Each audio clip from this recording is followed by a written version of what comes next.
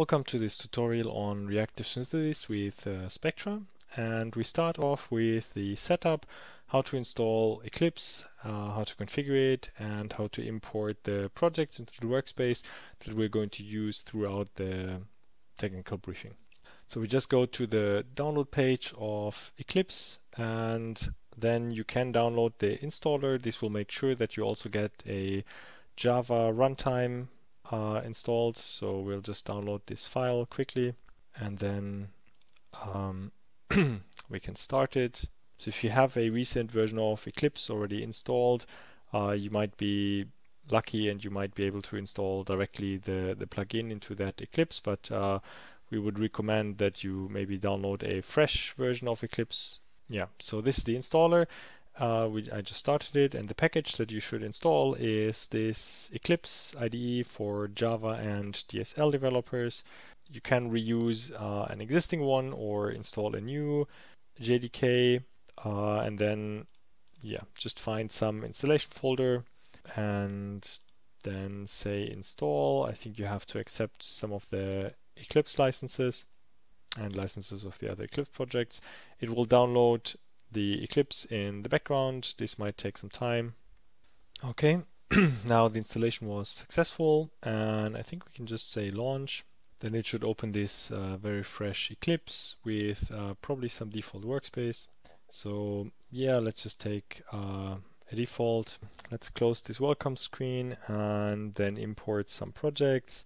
So we'll just say existing projects into workspace, and we will import it from the archive file available for download.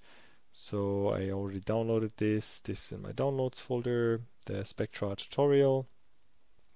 It has quite a few projects because we have one project for every module in the briefing, and then we have optional solution projects for some of the modules where a solution is available. Just click finish. Yeah, we have the projects here, but now you see that it doesn't recognize the files. It just opens them in some external editor. So what we need to do is we still need to install new software help, install new software, then select the Spectra update site. The update site is this under this URL. So I'm just going to copy this, and yeah, we can add a new update site. And then it should find these sub packages, so you can just select everything. We don't need exactly everything, but we need most, so yeah. A few times next, accepting some licenses, and then now we also have to agree to install the unsigned content and restart the IDE. Okay, so after restarting, we can just check whether now the Spectra specifications are recognized. Yep, that looks good. So let's quickly check the preferences.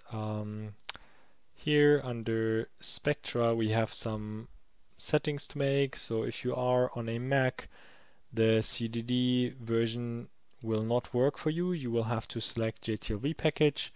The rest we can just leave. We will later play with some of these settings, but the main thing, if you're on a Mac, select JTLV here, and that's it.